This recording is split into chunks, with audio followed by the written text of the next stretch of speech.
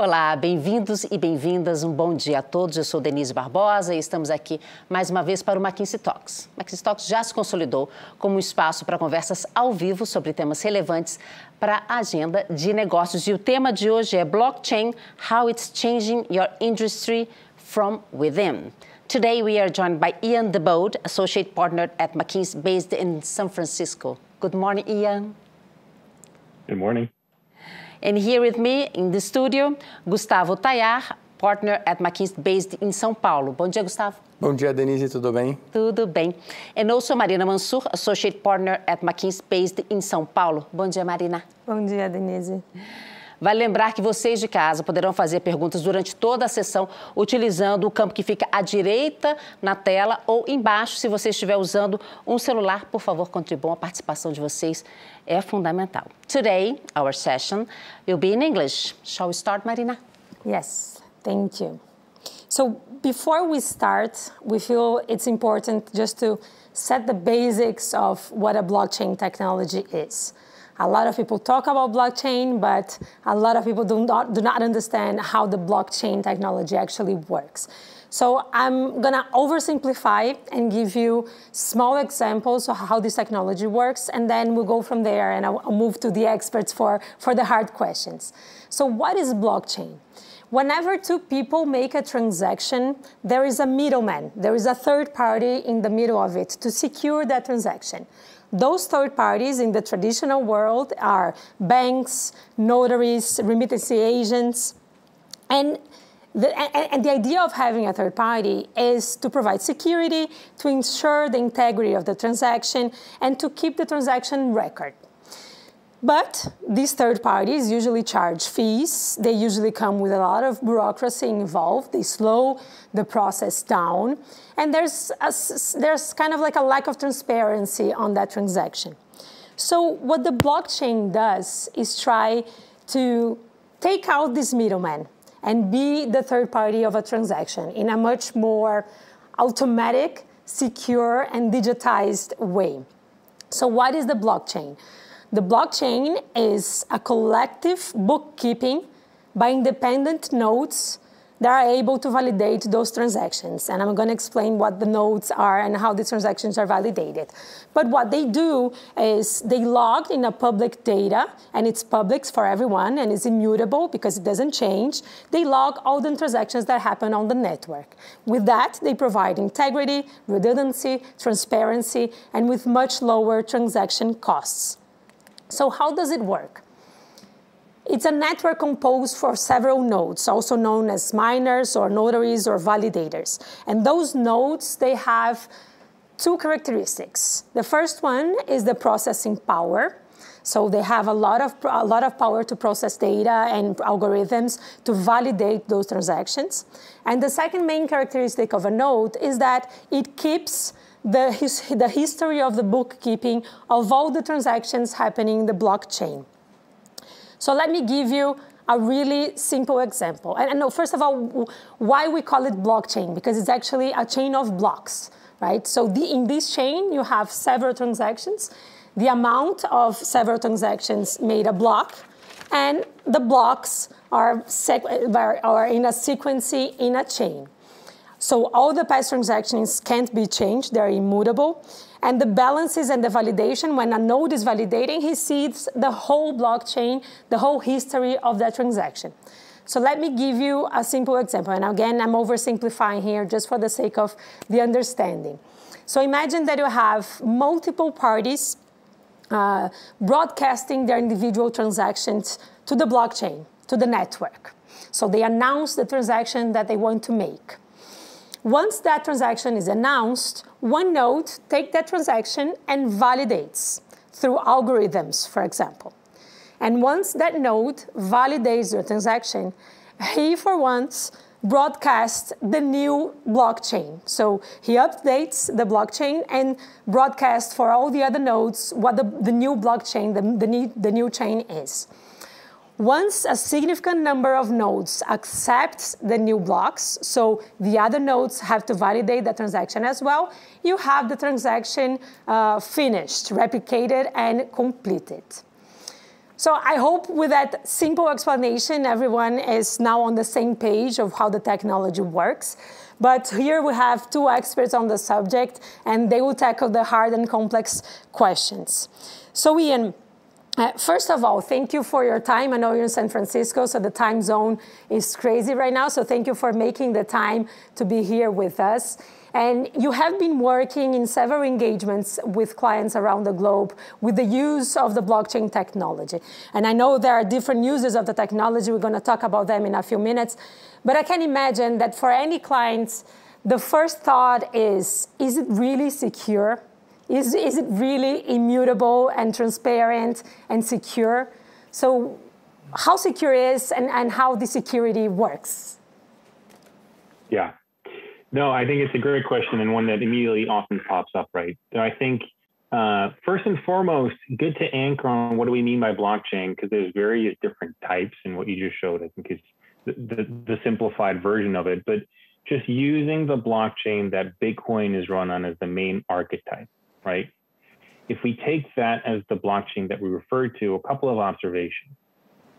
Because every block builds on the previous one, the data integrity of a system like this is phenomenal, right? It is, as you just mentioned, it is nearly impossible to go back in time and change a data entry, because you would have to change all the blocks that fall on top of it. So the data integrity in blockchain has been proven to be very efficient and very good. Second piece is, because of the decentralized network of these various nodes and of these validation nodes, it is actually quite good in terms of an uptime perspective and a distribution perspective. So from an overall technology perspective, this is an incredibly robust piece of technology. It hasn't been hacked. The uptime of the Bitcoin blockchain is something along the lines of 99.999% since 2011, right? It is an incredibly secure system that by now has had, give or take, 10 years to run, and people feel very confident about the security. It's never really been hacked. What is worth mentioning, though, is that blockchain does have issues, but it's mostly related to private key safety. So if a private key, which is basically the, kind of see it as your password to enter into your ledger entry, if your private key is compromised, your wallet and your funds may ultimately be lost. But that tends to be on the individual, not related to the tech. The tech itself is incredibly secure, robust, and has been proven to be very. So, Ian, you mentioned Bitcoin, which is, I feel like it's the most common use of blockchain, right? And whenever someone thinks about blockchain, Bitcoin is the first thing that pops in their mind. So let's dig a little bit deeper into crypto assets. What are those crypto assets? Are they currencies? Are they equities? Will they substitute the dollar? How does it work? Yeah, no, it's a very good question. And most crypto assets all get thrown into one category, but the reality is there's various different types, right? Bitcoin, and there's various different blockchains. Bitcoin is an example of a native token that exists on a blockchain. Ethereum is another crypto that is typically well known as another native token. What we mean with a native token is that is the particular asset token that is used to pay the mining network to validate the transaction. That's really the main function of it. And as a result, it's kind of like a utility. And in the US, they've been classified as commodities, right? There are, on certain types of blockchains, many different types of tokens that could also be issued on top, such as Ethereum as smart contract. Once you get into that, there's a whole set of other tokens, governance tokens, stable coins, etc., that tends to be enabled. But Bitcoin in and of itself, and Ethereum in and of itself, is a native token that exists on the chain and that is used to pay the miners to validate a transaction. And one of the questions that, and that goes back to the beginning of blockchain and to the crypto assets, everyone asks about money laundering. How do you avoid blockchain becoming a huge network of money laundering, for example? Yeah, that is another really good question, and one that gets asked almost every single conversation we enter, really. You will have statements and quotes by public figures that also, and investment institutions, right, that say, Bitcoin just shows you how much demand for money laundering there is in the world, and some of these ransomware attacks that have happened kind of illustrate that point. I think the reality is, if you look at what Bitcoin and most other crypto assets are primarily used for, it is for an investment use case and a store of value use case, right? The latest estimates actually say that only 0.3 to 0.5% of Bitcoin transactions can be related to illicit activities. The reason why we can say something like that in the first place is because the blockchain, the ledger that Bitcoin is run on, is public. And so what you can see is all these different wallet addresses and how the Bitcoin is flowing in between them. Once you know who owns a wallet address, you can then obviously start figuring out what does the flow of funds actually look like. So if you know the wallet address of a dark market or someone with illicit intent, you can then translate that to actual illicit activity. There are companies very specialized that have mapped out all these wallet addresses, Chainalysis, Elliptic. They've just raised a lot of money. Those names tend to be familiar. There's a field that is just dedicated to understanding the flow of funds in Ethereum and other types of blockchains to make exactly that point. And so what's very apparent is the very vast majority of people use Bitcoin as a store of value, kind of like a digital gold. Now going to other use cases of the technology. Gustavo, you are the leader of the payment practice here in Brazil, and you have been working with financial institutions for quite a while now. So how can blockchain technology be used for those clients? So blockchain can be used in different ways, right? And I'll give you a few examples that we are seeing happening around the globe. So for instance, on trade finance, right, blockchain can record trade transactions and give assurance to buyers by tokenizing the traded assets, right? And this will make this process much more efficient. On cross-border payments, right, that is typically slow and expensive due to many requirements, blockchain can facilitate the transfer of values between buyers and sellers, lowering the cost of cross-border payments, right? On trade clearing and settlement as well, right? It can facilitate those processes, it can simplify, it can reduce the cost, right? It can be used as well for digital identity and know your customer, right, in different ways. It can be used on asset lending, on payments, on trading. And there are many cases that are emerging more and more, always trying to facilitate, many times reducing the costs and make those transactions more secure. So you mentioned the transactions. Why haven't the blockchain or the use of crypto assets have been used in a more wide way for payment transactions? What do you think are the shortfalls and advantage of using blockchain for payments specifically? So I think we will need to make some design choices in order to do that, right? To make blockchain more secure, it usually decreases the efficiency, right? And this is a trade-off. So for a global payments blockchain, in specific use cases, we'll need to determine the trade-offs between security, speed, and scale. Right, so I'll give you a few examples. So the size of the blocks, right, the number of confirmations that are required, right, the on versus off chain transactions, all these impact the cost and the speed of the transactions. And we will need to define those parameters and whether we need more security, less security, more speed, less cost, and so on. And this will be important in order for blockchain to expand into payments more broadly. But you just mentioned that you can track the address and know if it's a black market address, and you can actually track all the transactions that address made. How do you protect, on the other hand, the individual that earns that asset, right? How do you protect for people not to know exactly how much I earn and how much I transact?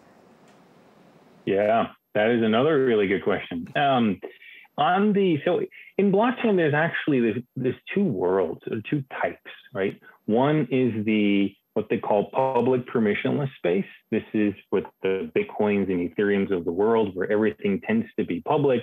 Anyone can read the blockchain and anyone can write onto the blockchain. That's why they call it public permissionless. As long as you have a node and an internet connection, you can kind of do both. In those instances, it's incredibly hard to preserve your privacy, at least if someone has figured out what your wallet address is.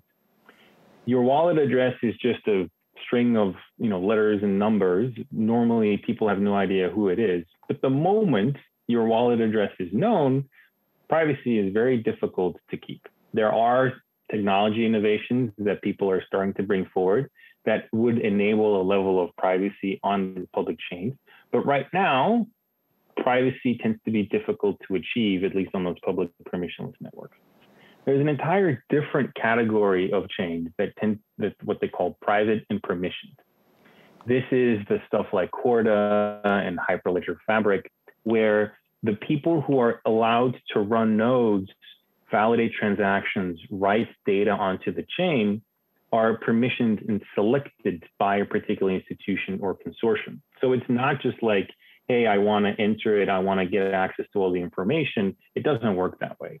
You have to apply and be allowed into this particular consortium.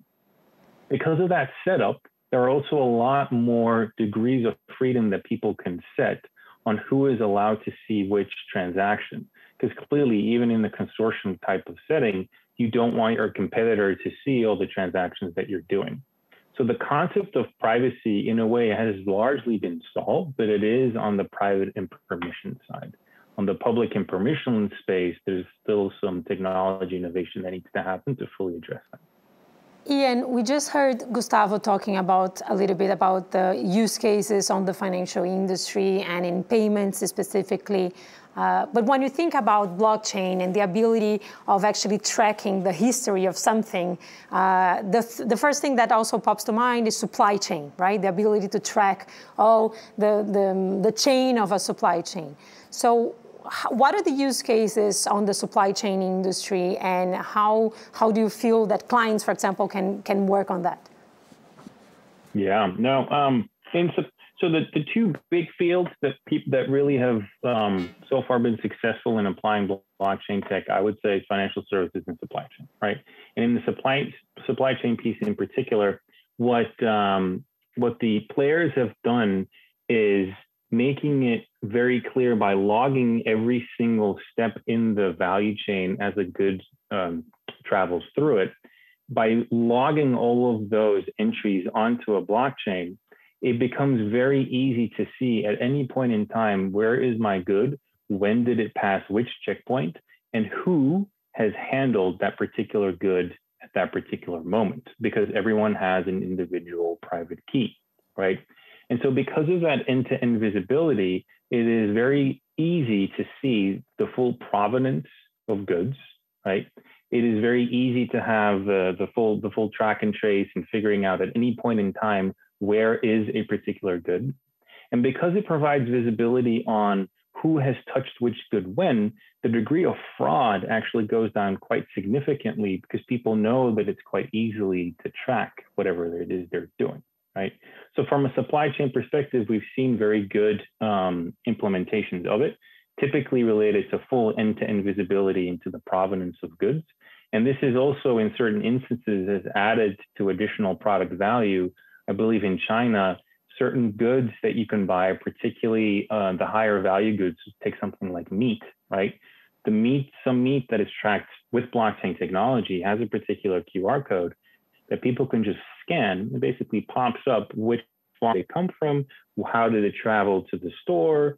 It gives you a lot of information of that particular individual piece of meat in the farm that it came from, and people are willing to pay premium for that. So blockchain and supply chain really is very good at which moment in time, and is already proven in certain instances to have a value that consumers are willing to pay for. So Ian, what about the uses in other industries? You just mentioned the meat market, but we have people listening from a wide range of industries. Would you give us other examples, please, of applications of this technology? You just said about meat, totally. But you have some others. That's very curious. 100%. Yeah, no, it is. I love that use case. There's quite a few other use cases. So I would say, in addition to supply chain, clearly in financial services, this thing is very, very big. We've talked a little bit about the store of value use case. Bitcoin is digital gold, so a lot of people putting investment into it. We haven't really talked about stable coins just yet, but this is basically taking cash and putting it onto a blockchain such that you can use the blockchain infrastructure to do real-time payments. And we've seen tremendous growth in that.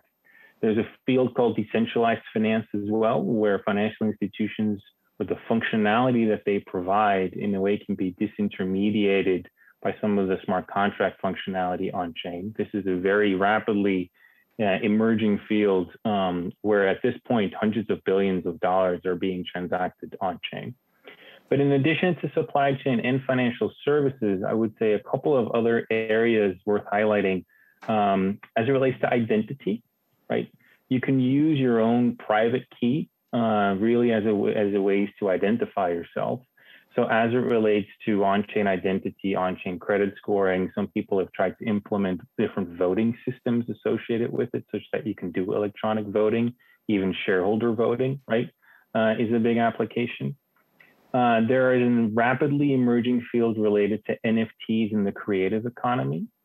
So issuing tokens or pieces of digital art or digital goods, really, it could be in-game goods, virtual real estate, you name it, issuing that on chain.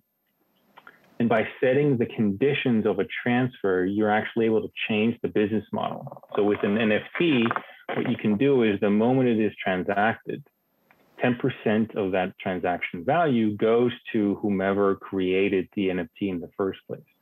So if you're an artist, for example, and you've issued a piece of digital art or a song, it's just another piece of digital art, you can actually monetize it the moment that stuff gets transacted versus you having to make your money just on the initial sale. So there's a very big field of NFTs, particularly for enabling the creator economy and changing the business model associated with that.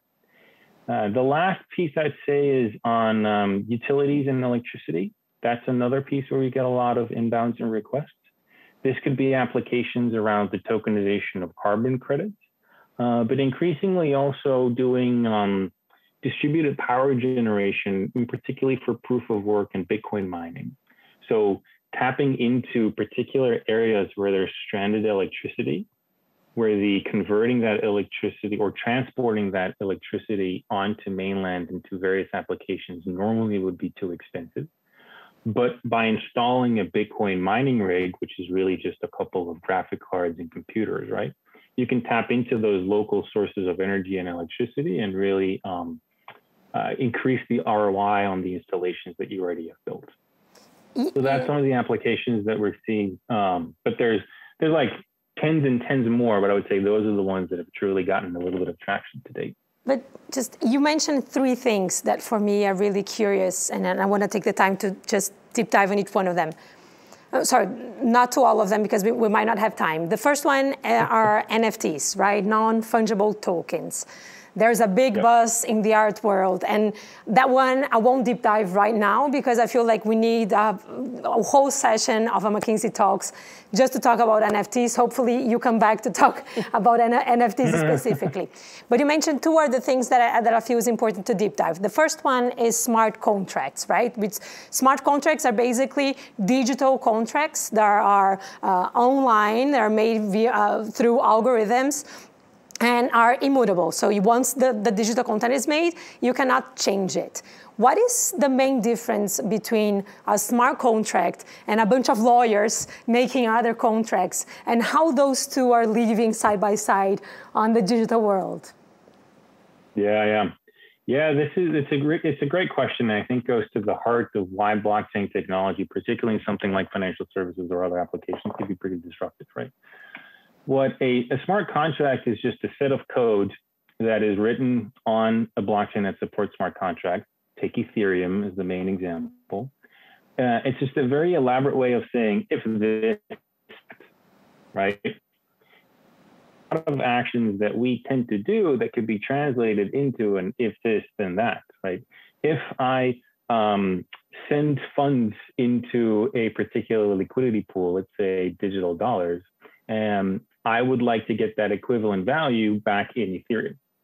If I deposit money in a bank account, I expect the bank to lend that out and receive an interest rate on it, right? And so it basically, it has the ability to pre-program a lot of if this then that, which we're very used to, but in an automated way. And so once that contract is set and people can engage with it, you don't really need the intermediary that normally would provide these services, right? And so because of that, there is a very big potential to disintermediate a lot of the centralized entities that would exist. Because the code is set and people can read it, technically all the conditions of the if this then that are visible to everyone.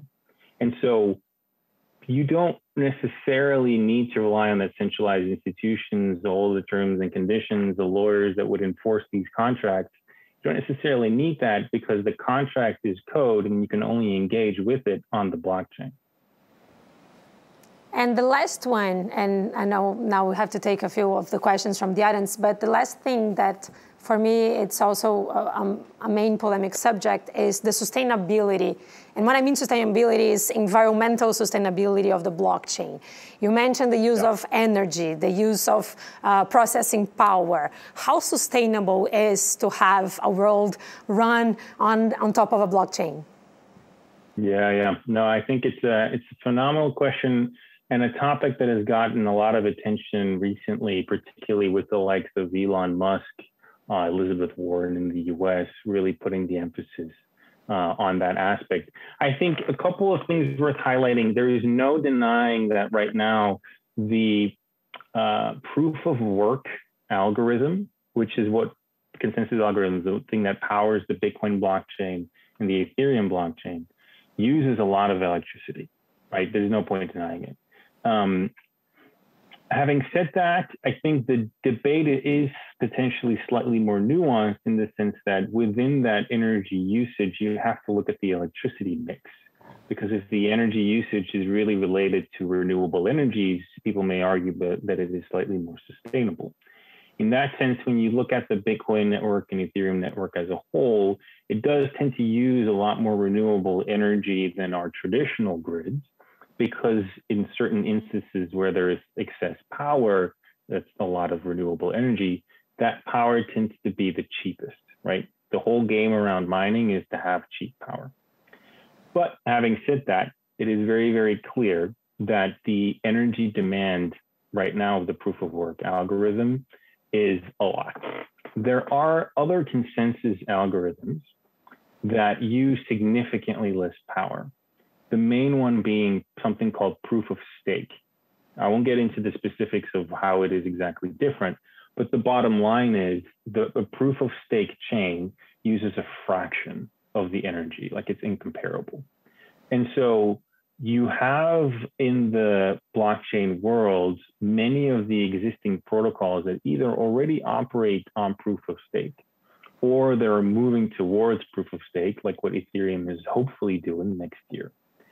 Bitcoin, because of the way that it is set up and because of its value proposition, to be quite frank, will not move away from proof of work. But there is a real push there also towards making sure that increasingly the energy usage, the electricity usage, is powered by renewables. Gustavo, there is a question for you here. What's the implication for government institutions such as central banks? How will they keep up with this technology? Denise, I think this is a really good question. I think that we are not talking only about the central bank, but other institutions that are involved in these as well, like CVM, like the notaries, all the institutions that will be impacted. And they will need to follow up and understand how, as these technologies evolve, how they interact. So central banks are already doing sandboxes and testing and learning on the technology, on the changes that this will bring.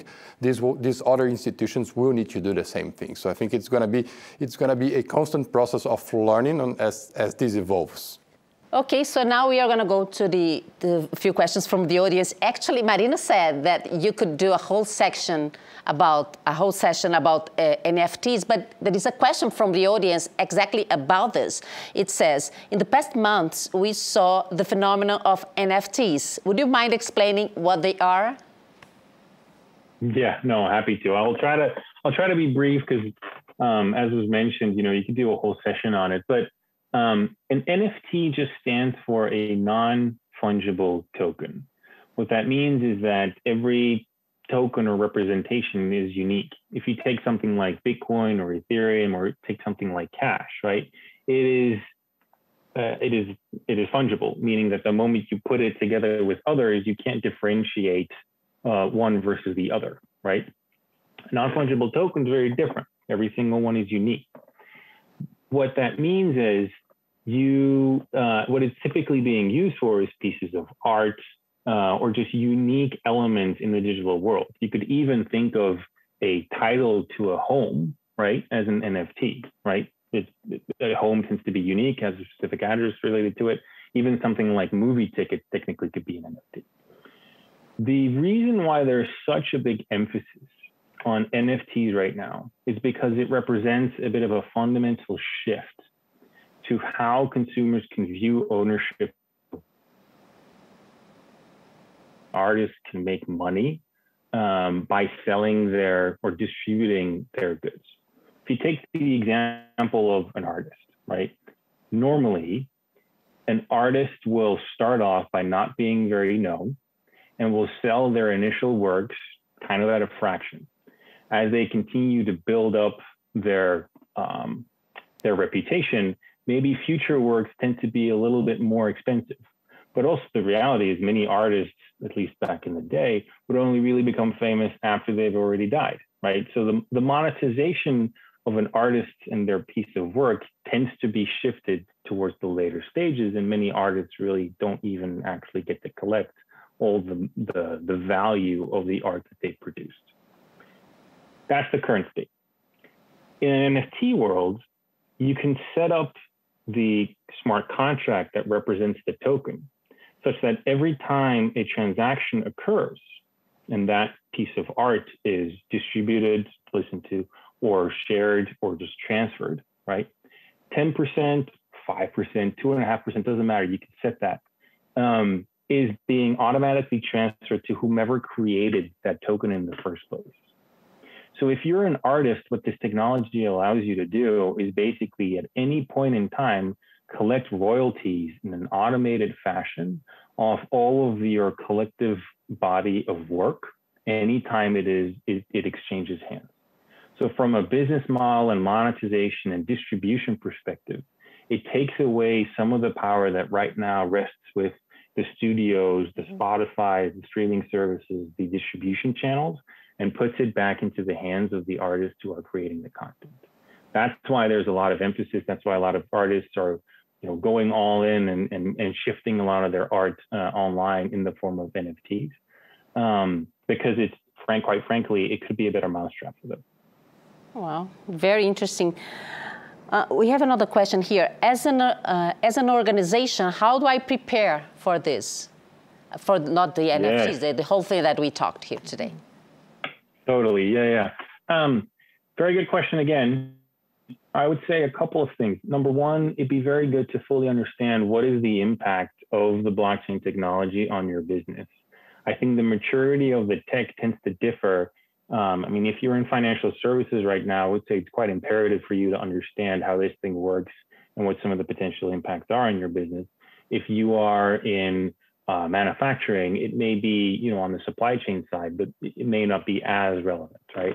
So just continue to educate not only yourself, but your colleagues, senior management of an organization to fully understand its disruptive potential.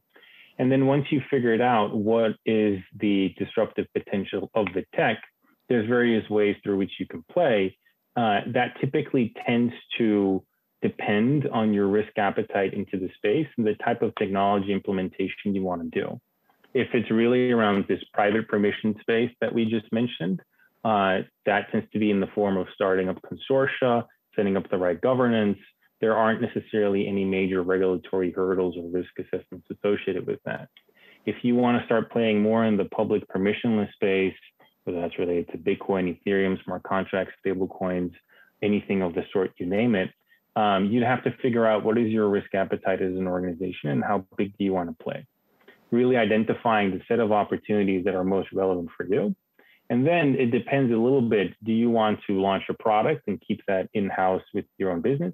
Do you want to spin out a new business unit into a new company? Or do you want to just make a couple of minority investments into a lot of the startups that are happening in this space?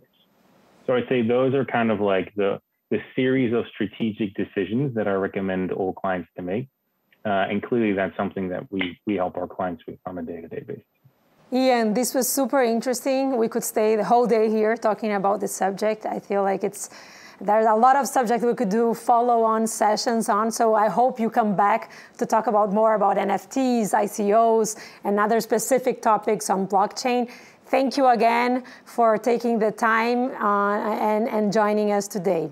Denise, back to you. Thank you. Thank you, Ian. Thank you, Marina. And Tayar também, Gustavo, muito obrigada a todos pela conversa de hoje. Também queria agradecer a você de casa que mandou suas perguntas e você que ficou aqui acompanhando os últimos minutos dessa conversa tão interessante. Para conhecer a agenda completa, vá a McKinseyTalks.com. Lá você também terá acesso às outras sessões, as anteriores.